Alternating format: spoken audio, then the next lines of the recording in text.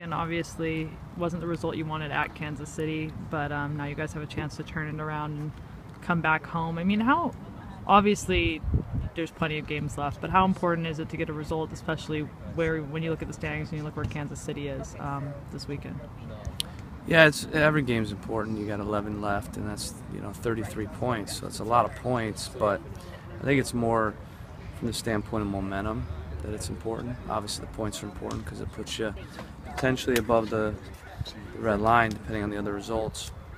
But I think it's about kind of getting a little bit of momentum and not letting Kansas City start to distance themselves too much, because look at it right now. You got Vancouver, who's within touching distance, and you got a couple other teams that are 4 points, and so if we don't get the result, then now all of a sudden Kansas City starts to distance themselves, and we don't want that to happen, because ultimately we want to get in the playoffs, but we want to try to get the highest seed possible.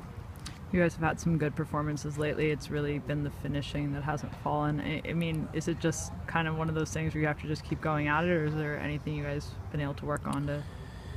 Yeah, no, I mean it's a little bit. I think this game, you go through periods where ball's not falling. Every team goes through it. Every player goes through it. But I'll say last game we still scored 2 goals. So it's hard to nitpick last game, the CCL game, because we still scored 2 goals. But certainly before that, the KC game, the amount of chances we had, we should have at least gotten a draw with the chances we had. So, but we have the quality there, and I'm confident that if we continue to get those chances, that we'll score. I think there's a game coming up where we're going to score big coming up. With some of the injuries, can we go through them? Is Liam going to be ready for the game? Unlikely, because he had somewhat of a setback. So it's looking unlikely that he'll be available, but never know. He's going to do a little bit today on the,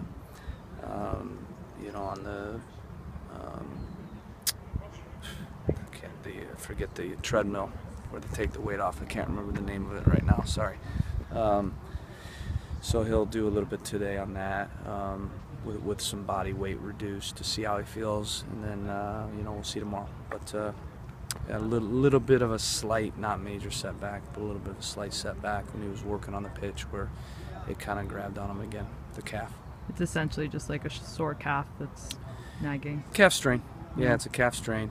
So he strained his calf. Originally we thought 7 to 10 days, and had a slight when he was getting close to that 7 to 10 days, probably because we're trying to figure out if he's going to be in the All-Star, and they want him in there, and we're thinking, do we try to push him in there? And so honestly that didn't help.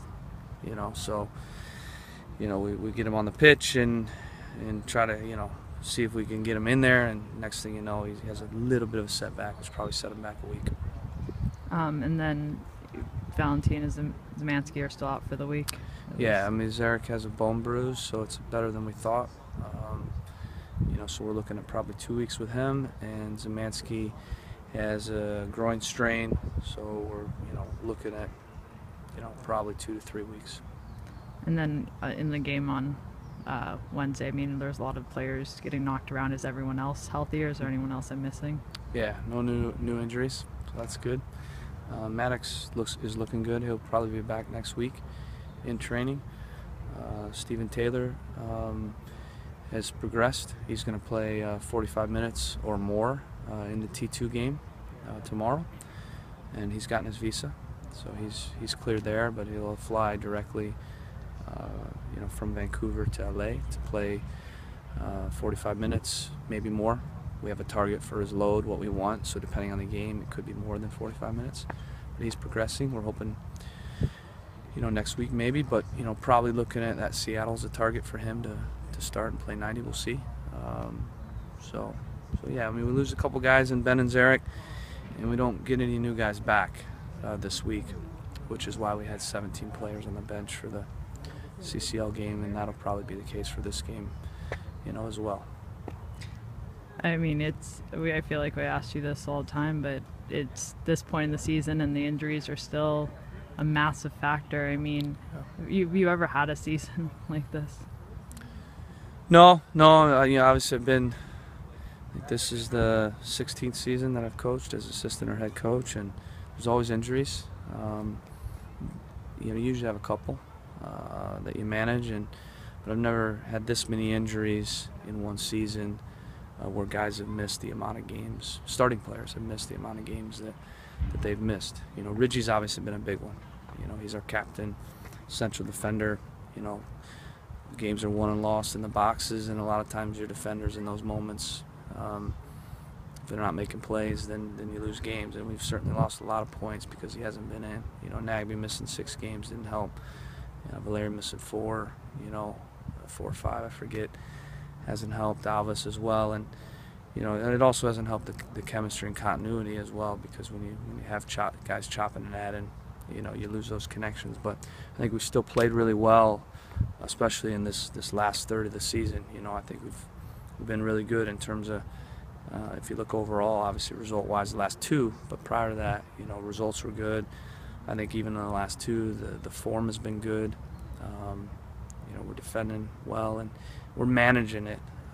So it hasn't been ideal. It's definitely been a factor, but we'll continue to not make excuses about it. We'll continue to plug guys in, and you saw that in the Kansas City game with Jermaine and Amobi in. Our organization was very good until they scored the goal.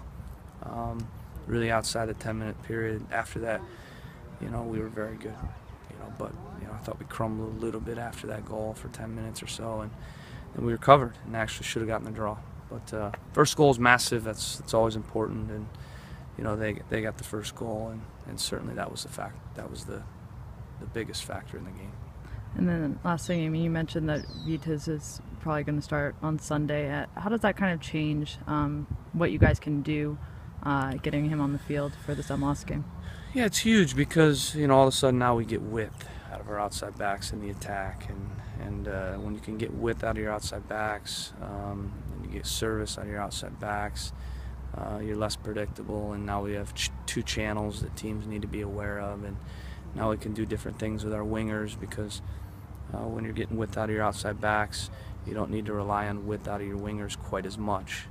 And when you start to get movement more from your wingers versus staying in the channels, then it makes it a little bit more difficult for the opponent to manage that movement. So I think it gives us just a lot more flexibility, and it gives us more crosses, and it gives us the ability to move guys around a little bit and experiment perhaps with different systems. So we'll look at the group healthy. We'll look at KC like always. We'll look at the last game, which we have, and we'll roll out a plan like we always do to win the game, which will include a lineup, which will include a system and a plan to try to win the game.